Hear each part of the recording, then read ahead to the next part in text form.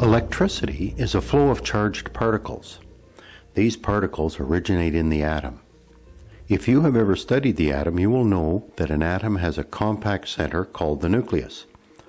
The nucleus contains two types of particles: protons, which have a positive electric charge, and neutrons, which have no electric charge. Small charged particles called electrons exist outside of the nucleus. Electrons have a negative charge and they are attracted to the positively charged protons.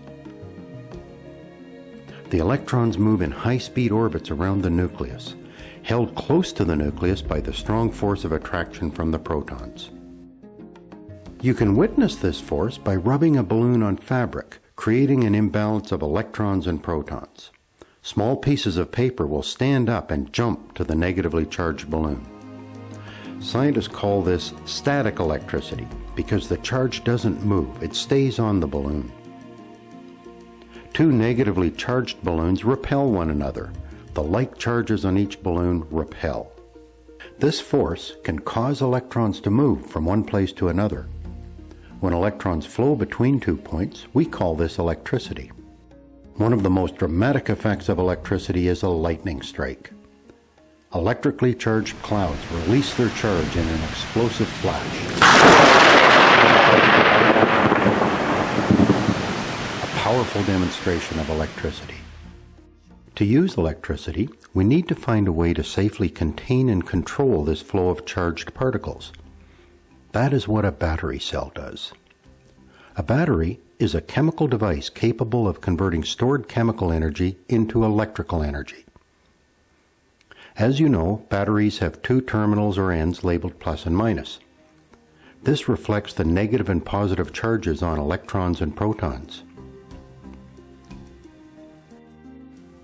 The chemistry of a battery creates a force that moves electrons out of the metal plate on the negative end and attracts them to the metal bump on the positive end. Electrons will start to move from minus to plus if the right kind of material is connected to the battery. Materials that allow electricity to travel through them are called conductors. Most metals are good conductors of electricity. Copper is the most common metal used in wires. In this animation, a conductor is connected to each terminal of a battery. Electrons start to move, traveling from the negative terminal towards the positive terminal. This is electricity. The electrons actually move from atom to atom as they travel through the conductor. This is a safety warning. Never connect a short metal wire between the terminals of a battery. This is a short circuit. The wire will get hot, you might burn yourself, and the battery will quickly lose its energy. Have you noticed the letter V on the side of a battery? This represents volts. Volts, or voltage, is a measure of the force moving the electrons. A AA battery is usually 1.5 volts. This is a low voltage, and that is why it is safe to handle a AA battery. Higher voltages are dangerous. Never experiment with anything that plugs into a wall outlet. Wall outlet voltages range from 120 volts to 240 volts. Extremely dangerous. Here is an example of a low voltage battery being used to create some light. Connecting a light bulb to this battery, we have created a circuit, a path for electrons to travel on.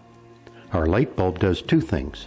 It introduces some resistance into the circuit, reducing the flow of electrons so that the copper wires won't get hot, and it converts electrical energy into light energy. Our circuit also demonstrates a switch, a device for turning the electricity off and on. The switch does this by creating an opening in the circuit.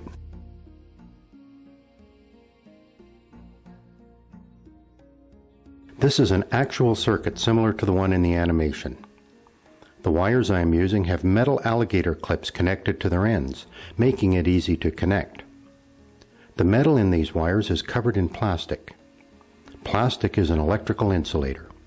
The current from our low voltage battery will not flow through the plastic, but easily travels in the copper wire under the plastic.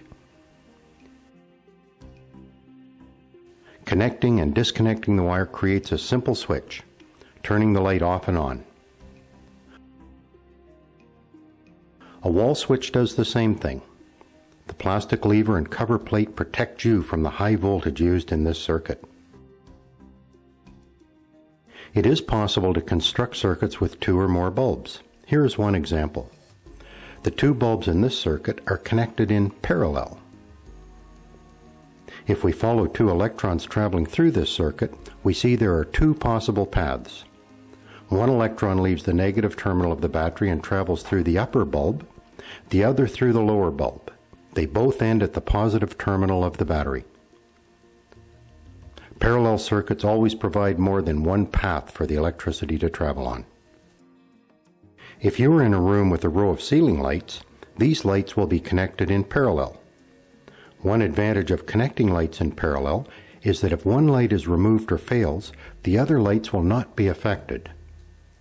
Removing one light from this circuit does not affect the other light. It remains connected to the battery. This is a parallel circuit. Notice when I disconnect one bulb, the other one stays on. It is possible to build parallel circuits with many branches.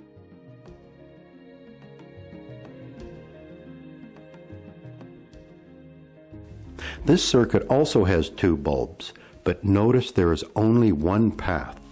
This is a series circuit. All electrons travel from minus to plus following the same path.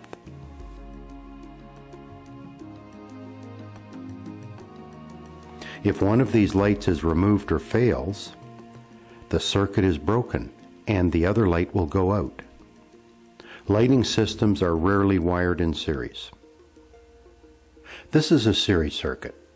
Notice when I disconnect one bulb, the other one goes out. Switches are wired in series with the loads they control. In this example, our lights are the loads, and this circuit contains a series and parallel component. The switch is in series with the parallel branches. This is how one switch controls many lights in a room. Series and parallel circuits can be found in all electrical and electronic devices. The wiring in your home is a combination of series and parallel circuits. This motherboard of a computer consists of a maze of series and parallel circuits connected to control the electronic components that allow the computer to function. If you are interested in learning more about electricity and electronics, science and hobby supply retailers often have battery-operated electronics experimenters kits designed to let you safely learn about electricity. More science and technology related videos can be found at our website, hylaroad.com. Follow the videos link.